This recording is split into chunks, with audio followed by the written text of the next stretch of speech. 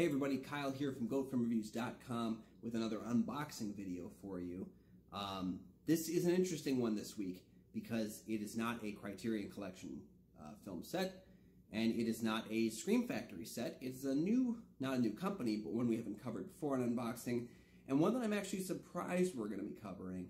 But I've had this suggested to me a number of times, and even though I own many movies from this company, a box set is kind of a shocker. So we're going to take a look at it together.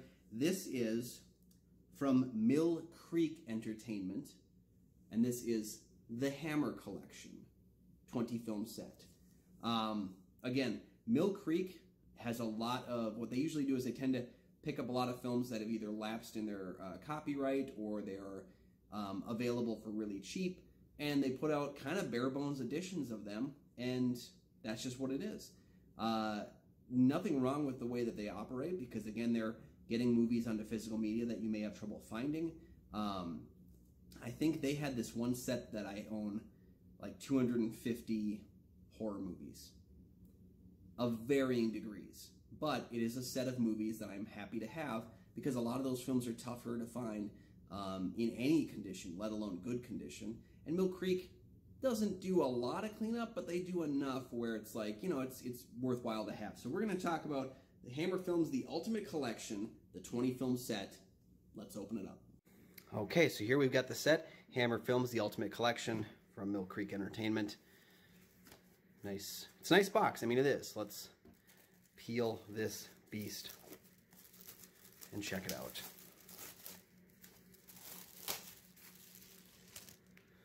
Okay. Again, so this is just actual back matter to it. There's no flap here or anything like that. I think the set looks nice on the outside. The Hammer Films, the Ultimate Collection, looks nice. Good description of every single film on here. When you have these box sets of films that are not part of a series, finding them can be tough if you have a lot of them. So being able to quickly find the list is kind of nice. Let's go ahead and slide this off. Ooh, I like that. Look at that lovely. So on the front it mentions, "We dare you to watch the cold clammy fear, the shocking suspense, the blood-curdling horror, and the white-hot terror." And so this kind of just gives a look at the different films that were in there. I'll leave you guys to read that on your own. Now, before I open anything else, there was an issue with Hammer Films, the Blu-ray set that came out. I will leave a link in the description, and we'll find out if mine actually has it.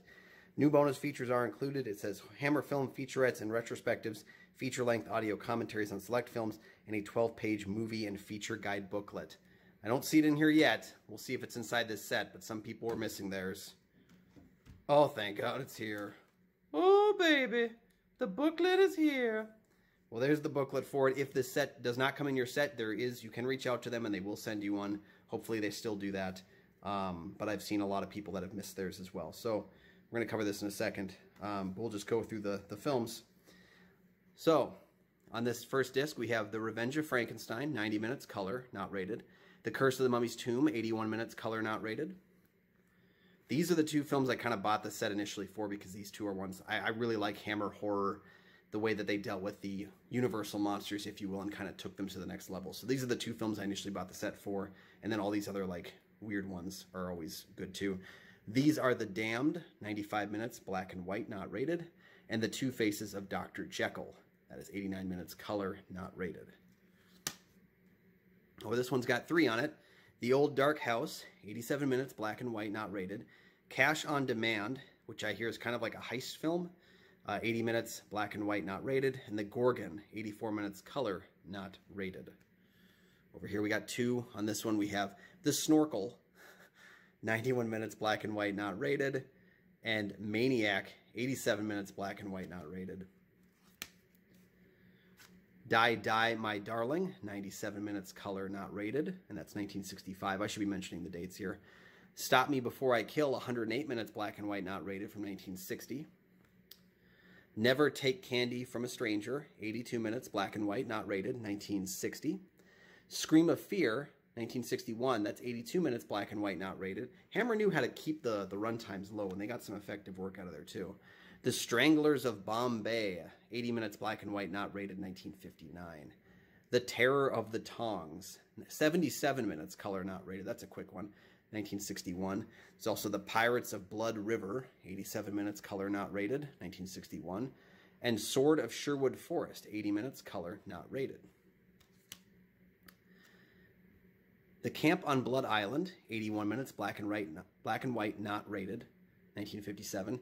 Yesterday's Enemy, 95 minutes, black and white, not rated, 1959. And the last one here, The Creatures the World Forgot, 96 minutes, color, and that one's rated PG. There you go, 1970 right there, and it looks like all the special features are probably on that disc as well. Pretty standard stuff. You know what? That was pretty quick. Let's look through this booklet a little bit. Yeah, okay, so we'll cover the films that are in this booklet. So if you don't have your book and you don't care enough to get it, I'll let you guys kind of see this here. The Revenge of Frankenstein from director Terence Fisher. Baron Frankenstein joins forces with a small-town German doctor in his latest and most terrifying experiment. They create a monster out of bits and pieces of several bodies, including the brain of a dwarf. That's not PC. Don't discriminate. The Curse of the Mummy's Tomb, which is from director Michael Carreras. An American financier disrupts the coffin of a mummified pharaoh and finds it empty. The mummy has escaped to fulfill a dreadful prophecy. Fun fact about the Hammer film The Mummy, the 1959 one, that I think this is a sequel to.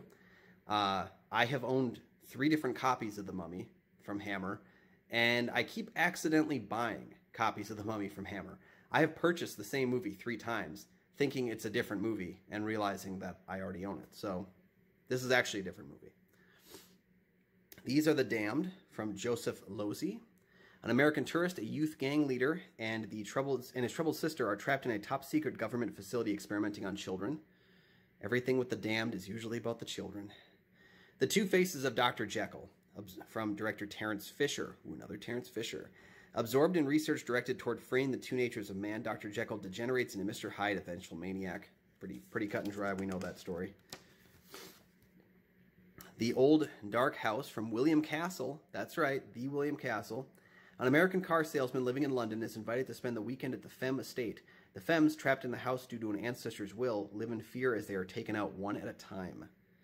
Over here we also have The Gorgon, from director Terence Fletcher, another Fletcher.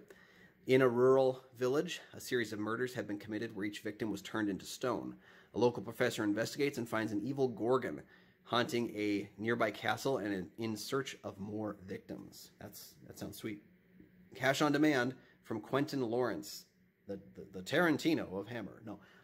That is about a man posing as an insurance company detective forces a bank manager to help him rob the bank by holding his family hostage. That is the one with Peter Cushing. Yes, so I do know that one then. The Snorkel, dun, dun, dun, from director Guy Green.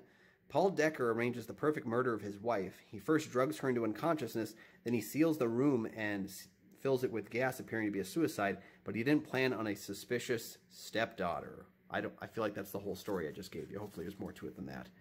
Maniac, from Michael Carreras. While vacationing in France, an American artist becomes romantically involved with an older woman, Eve, while also attracted to her teenage stepdaughter, Annette. Gross. Pulled between them, a plot is hatched to free Eve's husband from jail, but Eve has a different plan in mind. Down here we have Die, Die, My Darling, from Silvio Narizano. An elderly religious fanatic whose son was killed in an auto wreck several years ago kidnaps her dead son's former fiancée and keeps her locked up in the basement in order to cleanse the girl's soul. Over here we have Stop Me Before I Kill, from Val Guest, director. After a horrific crash, race car driver Alan Colby goes on vacation to recover but suffers blackouts and violent outbursts. With his wife by his side, he visits a psychiatrist who promises to cure Alan's suffering. Now we have Never Take Candy from a Stranger, from Cyril Frankel. Hopefully this teaches a lesson. A young girl tells her parents that an old man asked her to dance naked in front of him, but the police and the townspeople don't believe her. Ooh, that sounds very, very pulpy. That is from, Cyril Frankel. Scream of Fear, from Seth Holt. A young, wheelchair-bound woman returns to her father's estate to find he's away on business, but she keeps seeing his dead body in various places. Her stepmother and other house guests employ a plan to drive her insane and take her inheritance. I hope I didn't just ruin the whole movie for you with that description. The Stranglers of Bombay, from Terence Fisher. A captain in the East India Company lobbies to investigate an organized crime group of stranglers and thieves. Over here we have The Terror of the Tongs. I'm just going to preface this by saying I I don't condone any of the stuff that's being done in these movies. I've not seen any of them. I'm just talking about the movies here. The Terror of the Tongs from Anthony Bushell. A British sea captain seeks revenge from a gang of Hong Kong drug and slave traders known as the Red Dragon Tong for the death of his daughter. With the help of a former slave, they incite a riot to destroy the group. Down here we have the Pirates of Blood River. There's a lot of Christopher Lee in this set, I should point out. This is from director John Gilling. In the village of Devon, Jonathan Standing is exiled by his own father after committing adultery with a married woman. Sentenced to a prison camp, Jonathan escapes but is caught by a gang of vicious pirates. Right here we have Sword of Sherwood Forest, and I should point out that while Hammer is known for their horror, this is a lot of stuff that's both like very mixed genre. So I kind of like that too, because these are not films you would normally discuss, and they're here. So Sword of Sherwood Forest from Terence Fisher. Robin and his merry men must go undercover when they learn of a plot to assassinate the Archbishop of Canterbury, and plenty of action and intrigue ensue. Prepare for adventures with the world's most renowned swordsman. Okay, and over here we have The Camp on Blood Island from Val Guest. Near the end of World War II, Allied soldiers are held prisoner in a Japanese camp. When Colonel Lambert finds out that the Allies are about to win the war, he knows the Japanese will kill all of the prisoners in the camp. So right here is Yesterday's Enemy from Val Guest. Cut off by the Japanese advance into Burma, exhausted British troops take over an enemy-held jungle village. Yesterday's Enemy takes an unflinching look at the effects of war on the human psyche. And here's The Creatures That Time Forgot, the last film in here from Don Shaffey. A Stone Age horror film with almost no dialogue. It centers on a tribe of cavemen. When the leader dies, there is rivalry between twin brothers, each of whom want the top spot. Oh, and here's the bonus features that are probably in that last one. We do have the audio commentaries for The Revenge of Frankenstein, and that is with filmmaker and film historian Konstantin Nasir and author film historian Steve Haberman. We have commentary on The Old Dark House with the Monster Party podcast featuring James Gonis, Sean Sheridan, Larry Stroth, and Matt Weinhold. We have commentary for The Gorgon with writer-director Joshua Kennedy, who made House of the Gorgon. We have The Snorkel with writer-producer Pfeff Sutton, writer-film historian Mark Jordan Legan, and screenwriter-film historian C. Courtney Joyner. We have a commentary on Never Take Candy from a Stranger with filmmaker historian Konstantin Nasir, and a commentary on Scream of Fear with author film historian Steve Haberman. Those featurettes on the last disc are probably these: Hammer at Columbia Pictures, The Actors of Hammer, The Curse of the Mummy's Tomb retrospective, and The Two Faces of Dr. Jekyll retrospective. So there you have it. There's the book. Like I said, check below. If you don't have the book with you, you may still be able to get it, but they screwed up on this book apparently. So we'll place that right back in here. All in all, it's a very beautiful looking set, which you don't really expect again from Mill Creek. They kind of get the film and they get it out there, but there it is, Hammer Films. So there you have it. That was the Hammer Films collection, the Ultimate Collection from Mill Creek Entertainment. Hope you guys got some information on there and saw the inside of the box and decided if it's something for you or something you're going to pass on. Again, folks, these unboxing things are kind of new to me. I like kind of sharing with you what I have because I have a lot of movies, and if I'm going to have them and open them up, I might as well give you some insight as to what's inside, because these things are not cheap, and it'd be nice if someone gave me that information so I could make the choices. So I'm giving that to you. So hopefully you got something well for your time to decide if this is a set for you. If you enjoyed this content or any of the content that we have, please consider clicking a like. It's a simple thing you can do that will help support my channel, my business, and it's something so simple that goes very far, and it's much appreciated. You can also, while you're down there, comment.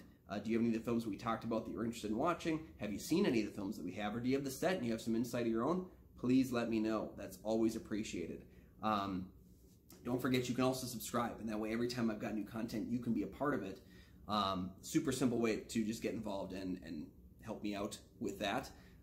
You don't understand, unless you're in this space, how much likes and subscribes help us. They do. I know you hear us harping on them a lot. They really help. So that's why we harp on them. And you can also share the video if you feel like doing so as well.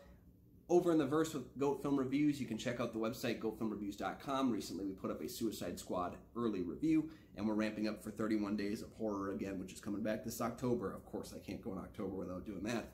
So you can find that at goatfilmreviews.com. You can also follow Goat Film Reviews at Goat Film Reviews on Facebook, or you can follow me at Almighty Goatman on Twitter and Instagram. You can also check out the show that I do twice weekly with Nick Palatichuk.